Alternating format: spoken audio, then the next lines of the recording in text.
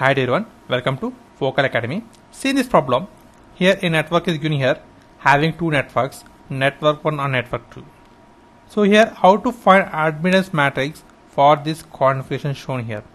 So for these two networks, the corresponding admittance matrix are given, that is y1 and y2. So y1 is 1, 12, 12, 5 and y2 is 1, 12, 12, 16. Now how can you find the overall admittance matrix for the network shown here? So when you observe carefully here, these two networks are in parallel.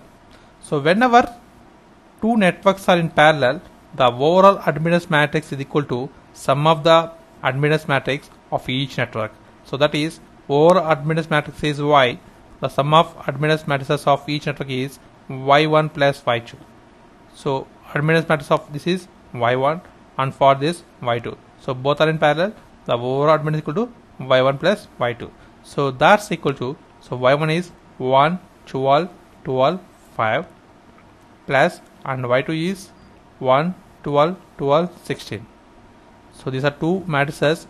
Now add these two matrices by corresponding elements. So 1 plus 1, 2, 12 plus 12, 24, 12 plus 12, 24, 16 plus 5, 21. So this is the overall admittance matrix for the given network. And this is the process of simplification. And thanks for watching. Please subscribe, like, share. Thanks.